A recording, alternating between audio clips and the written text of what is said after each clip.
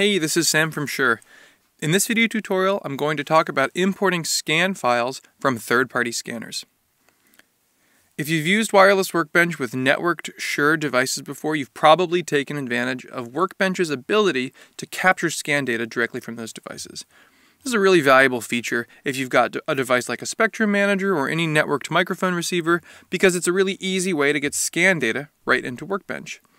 Now, we've discussed in other videos, so I won't cover it today, but the benefits of scans in Workbench are to enable more accurate and compatible frequency coordination solutions.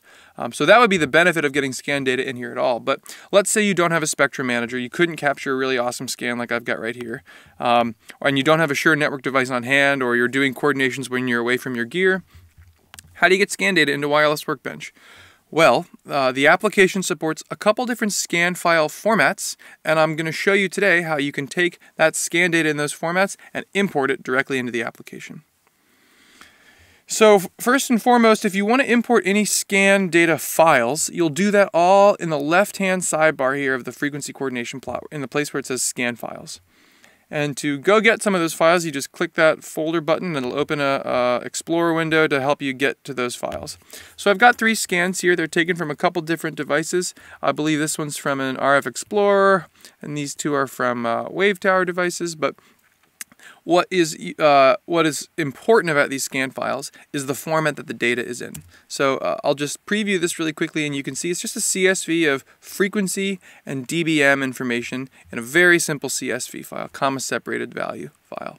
And I'll give you the ta-da, and then we'll go into the nuts and bolts of how it works. If I select one of these files, there we go. The data is imported directly into the coordination workspace of Wireless Workbench, and we can be on our way. I've actually shown and hidden that just to see the data. There we go.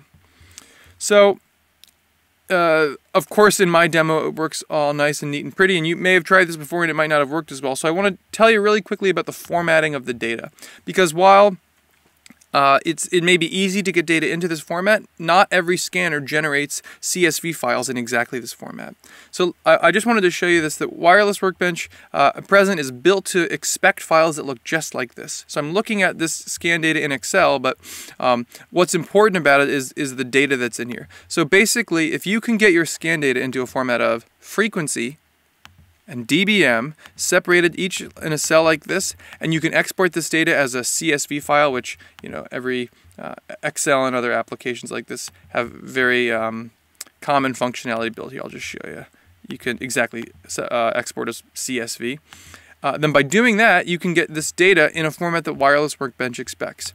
Now, I know some scanners have different header information above this data, and because every file format and scanner can create a different set of header information, we've just tried to simplify and make really robust our importer. So it may be a little bit annoying, but if you can just remove that header information and get your data into this format, Workbench will accept it straight away.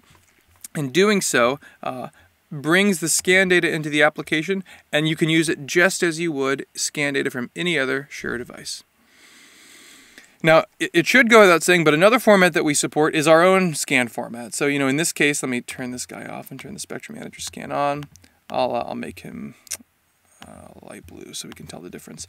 Let's say you captured a scan from a Shure device and you wanted to save it as a particular format, or your buddy captured a scan from a Shure device and saved it the same way. That format is an SDB or an SDB2. That's just Shure's extension for scan data.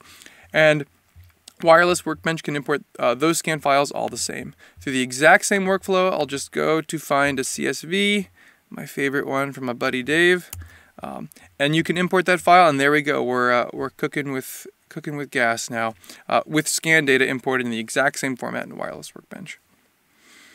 So this is a basic overview of how you can take scan data saved in files from a variety of different formats and import them into Workbench for use in frequency coordination.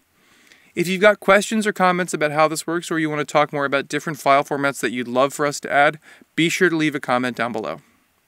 Thanks.